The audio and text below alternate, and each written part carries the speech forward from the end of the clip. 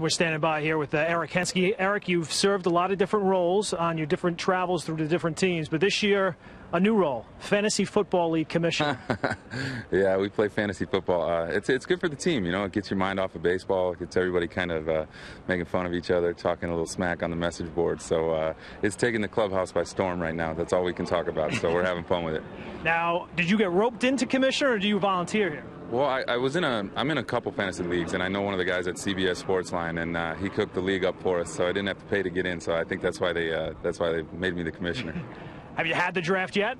No, it's August 30th. After our day game in New York, we're flying to Baltimore, and then we're going to have it there in the hotel. All right, now you've sized up the teams probably. Who's the ringer of the group? Who you got to watch out for? Me. All right, outside of you. Let me see. I don't know. Sabathia, he's being quiet about it. So, you know, usually the guy that's not saying much is you got to watch for it. But, you know, guys like Hairston talking all this smack, I think he's going to lose right away. Is that the guy? Yeah, there always seems to be one guy who's the ringer, and then there's one guy who you know is in trouble right from the bat. Yeah, Hairston, he's in trouble right away. And Swisher, you know, he don't ever be quiet. He never shuts up, so he's going to be in trouble. You can find out his draft plans pretty quickly. Easily. You just get in there a little bit, and you'll be in his head the whole week. Now, you are a Packer fan, right? Yeah. Now, obviously, big news yesterday, Brett Favre. What's your take? Emotional for me, pretty much, to say the least. You know, he's all I knew since being in 8th grade. So, you know, it was hard for me even for him to go to the Jets last year. And now he's going to be playing in the division, playing against the Packers. I don't know. You know, if I was him, I'd play too.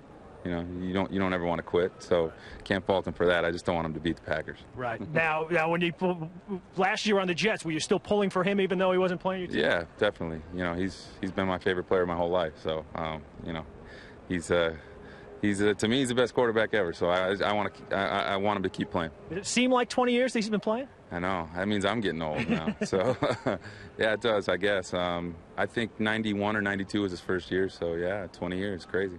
Now, how about your transition to this team? You talk about the fantasy football, getting everybody involved. Has it been a smooth transition for you? I think so. I mean, I played in the division for 7 years before this, so I knew a lot of these guys just playing against them. But now being in the clubhouse with them, I get to know who they are, what they are like as people, and it's going pretty well for me. I'm having a good time. Everything's cool. Now, you changed teams before. Is it more difficult during the season to make that transition to a new team? I think so, because you don't have spring training, and it is a little more tough. But you just come in, be yourself, and hopefully things work out. Now, how do you feel your role is with this team? Now, you were with Pittsburgh.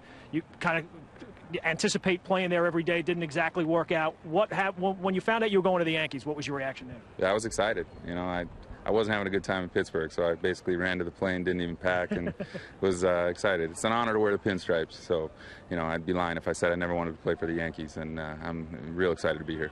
Now, has Joe talked to you about your role here? You know, a little corner outfield, a little bit infield too. Are you comfortable with that role?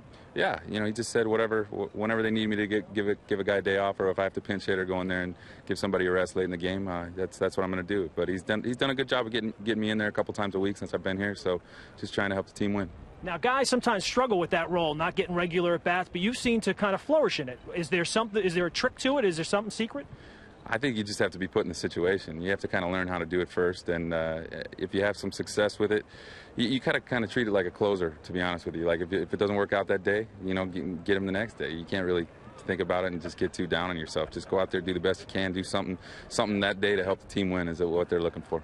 Now, you also be able to have some fun on the bench with last night with Melky's play at the plate there when he got hit by that pitch. Safe to say he picked the right career, no ballerina for him? Yeah, I think he should stick to baseball. Cause we were getting on him. You know, he looked like it hurt. Hit him in the back with a breaking ball. So we were laughing. We had a good time. Now, I have to ask you about this. 2 years ago, Boston. Last year, Tampa. World Series both years. Clearly, it's just you. You just get you, and that's all it takes, right? I mean, maybe that'll keep me around for a couple more years. You know, I can't explain it really. It was kind of a wild ride last year with Tampa because they weren't that good in the past. But you know, it's been fun, and I hope I'm the good luck charm. We go to the World Series.